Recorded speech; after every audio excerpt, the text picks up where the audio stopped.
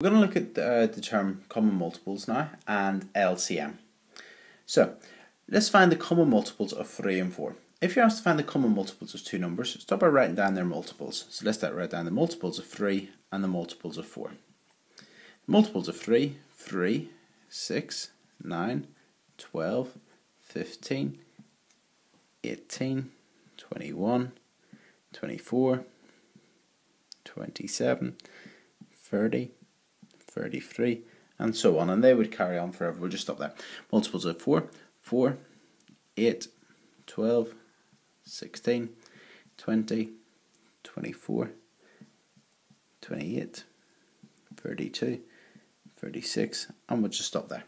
So, a common multiple is a number. So the common multiples of 3 and 4, a common multiple is a number that's in both of these lists. So the common multiples of 3 and 4, they would be in both of these lists. So if you notice 12, 24, and 36, if we'd carried this on to the next one, they're all common multiples. So in other words, they're multiples of both 3 and 4. So they're both 3 times tables and the 4 times tables. Okay, the term LCM stands for least common multiple or lowest common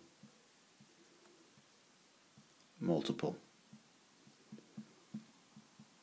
If you're in my class, you'll probably hear me say lowest common multiple most of the time. So you'll see one of these terms. So LCM stands for the lowest or least common multiple. So in other words, it's the first common multiple of both numbers. So if I wanted the lowest common multiple of 3 and 4, it's the first number that is a common multiple. So that would be 12. So the lowest common multiple of 3 and 4 is 12.